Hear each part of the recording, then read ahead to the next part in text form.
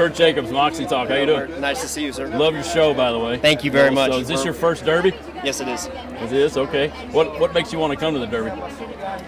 I've been watching this race on the couch with my dad since I was a kid.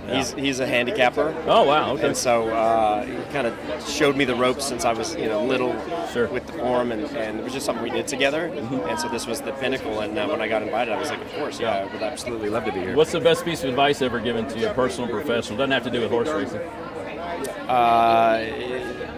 Just in general, if you don't quit, you will eventually win. I love it. I love it.